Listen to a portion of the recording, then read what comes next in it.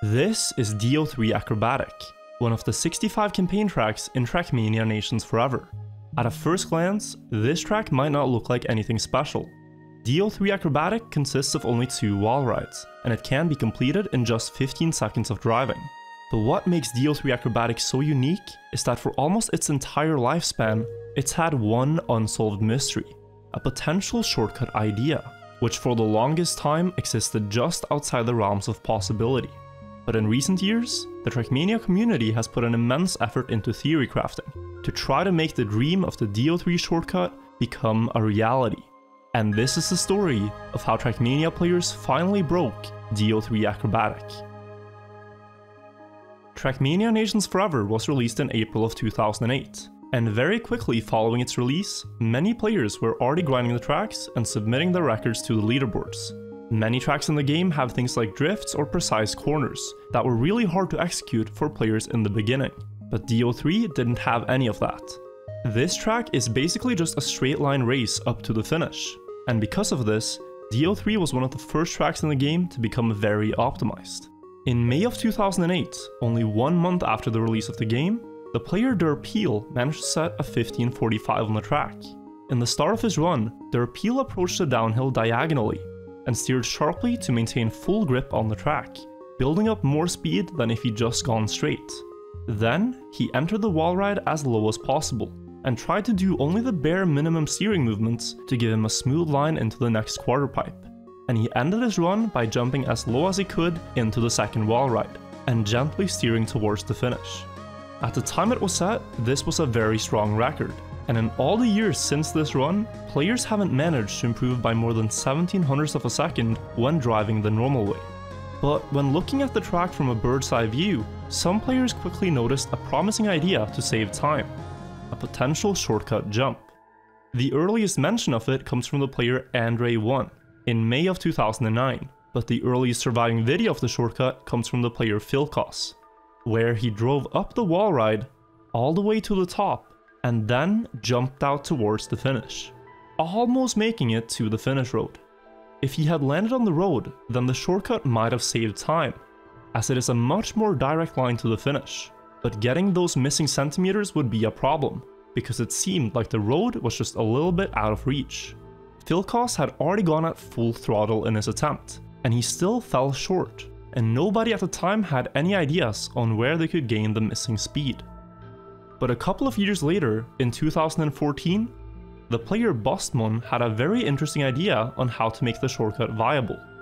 You see, when you spawn on the start in Trackmania, there's a bit of room behind you on the starting ramp, so Bostmon experimented with reversing all the way to the edge, and then going forwards again. Doing this, he got a tiny bit more speed than in normal attempts, at the cost of a minor time loss. But if the additional speed could result in a good bounce to the finish, then this strategy would save time overall. Players once again booted up the track and got to work, and though they now got closer attempts than before, it still wasn't enough to get a fast bounce into the finish. The hype was short-lived, and the activity on D03 quickly died down again. For the next few years, the shortcut idea fell into a state of limbo. Everyone in the community knew that it was there, and that it had potential, but the jump still required more speed, and nobody could seem to find the missing kilometers an hour that was needed. But perhaps more speed wasn't really needed. What if you could do an entirely different shortcut approach instead? As time went by, some players realized that there were more ways you could reach the finish on D03 than just the wall ride jump, and they got to theory crafting.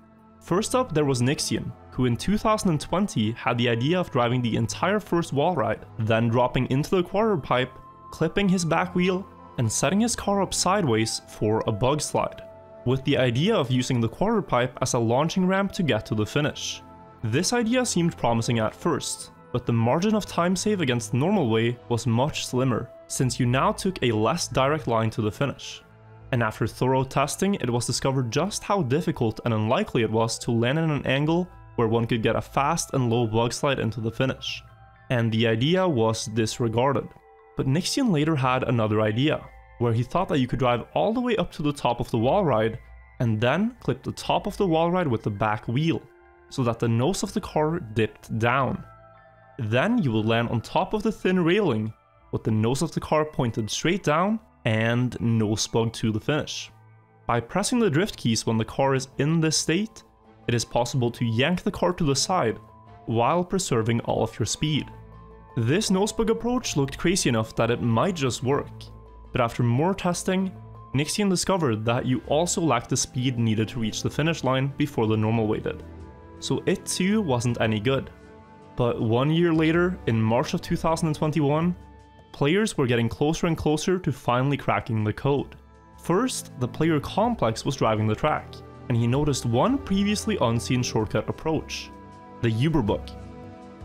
Complex's idea was to drive up the wall ride and then flip out below it, land back on the starting road sideways and drift to the right, and from there try to get a so-called Uberbug into the finish. The Uberbug is a bug in Trackmania where when you drift and crash against a wall, the game sometimes does a miscalculation, giving you more speed instead of less, and with this miscalculation you can go flying. But Uberbugs don't happen too often, and they are very unpredictable, and from all the players who tried this idea, only the player Jav got one small Uberbug, and it was way too slow to reach the finish line, making the idea seem just a little too far-fetched. But Jav himself would come up with the next crazy shortcut idea. Remember the no-spug from earlier? Well, it's possible to chain together several no-spugs in a row, and Jav had the idea of going out on the grass in the start, clipping the bottom of the wall ride to set himself up for the first no-spug. Then his idea was to get another no-spug on the grass, and bounce on one of the water edges to fly up into the finish. Though maybe possible in theory, this approach was astronomically unlikely to happen in an actual run, so that too wouldn't really work. Taking a step back, the Trackmania community now found itself 12 years after the inception of the shortcut idea, still without solving the mystery. And though there had been no shortage of ideas over the years, none of them seemed truly viable. Players were getting so tantalizingly close to breaking the track, and it really seemed like all it would take was one missing piece to completing the puzzle. And finally, in April of 2021, the player Plusterx may have just found the missing piece. Plusterx was a familiar face on D03 Acrobatic. He had competed for the world record on the track many times, and with the recent hype in the community about new shortcuts, he decided to give the D03 shortcut a second chance, to see if there was any way to make it possible. He started playing the track on a whim, and noticed a previously undiscovered approach. You see, when competing for the world record in the normal way, players drive out towards the left side of the track, crossing this border to initiate a so-called speed slide, where by sliding the car at a very specific angle, the car will accelerate faster.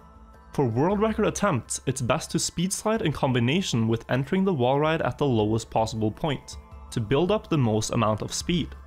But what Plusterx noticed was a game changer, because instead of starting the speed slide from the left side, why not do it from the right side of the track?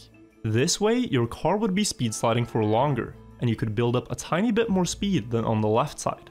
And maybe, just maybe, it was enough of a difference that you could reach the finished platform. This idea might seem obvious, but the reason that nobody truly tried it before is because of the camera perspectives. On D03, you're locked into the internal camera, and this turns out to be a big problem for speed sliding, because Trackmania players look at the width of their skid marks to measure how good their speed slide is. Speed sliding is very precise, and it requires about 40% overlap to gain the most amount of speed, and on D03, when locked in the internal camera, there was no way to tell if you had a good angle or not, because you couldn't see your skid marks. So Plusterx decided to make a training map where he removed the forced camera perspective and tried to see how fast he could get if he did a perfect speed slide. And after a little bit of experimentation, Plusterx got this run on the track.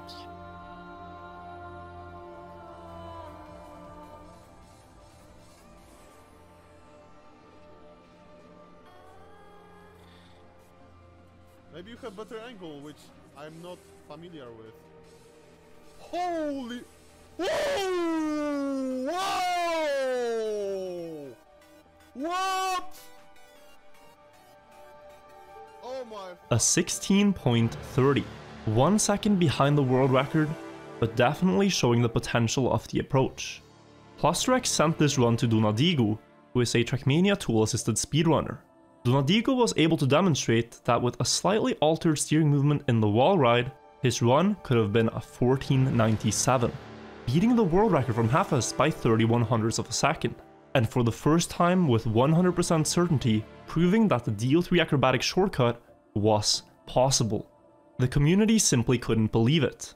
It had taken over 12 years of theory crafting, strategy innovations, and ideas to get to this point, but for the first time, the mystery of D03 was solved, and the race was now on to become the first person to set a world record with it. Over the course of the next days, many players tried to break the record, and on the fateful day, April 11th, the first shortcut time was set on the track. And well, by who else than Roland?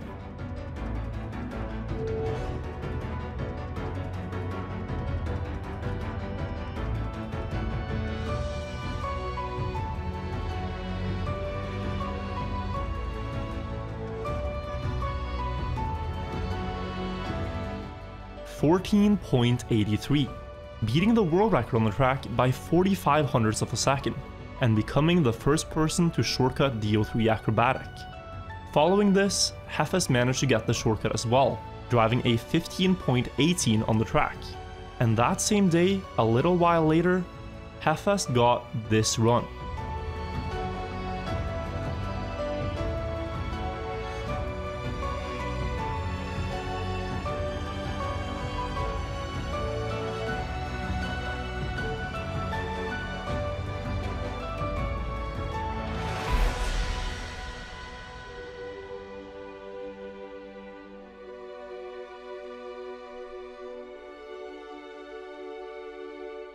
.1459, beating Roland by 24 hundredths of a second, which is where the world record stands currently. But even with this improvement, the track is in theory far from optimized, because in the recent record hunt, the player Dwarker got a near perfect start on the track, getting just a little bit more speed than other players. And with a start like that, Dwarker and Donadigo showed that it's possible to do this.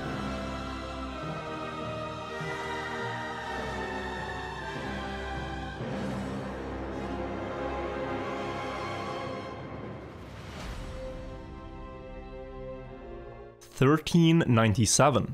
Donadigo had used a script to brute force test potential steering movements in the ending, and his script found that with a start like Dwarker's and a perfect ending jump, it's just barely possible to hit the trigger for the finish line from the side, doing what's known as a bug finish, and shaving off another half a second.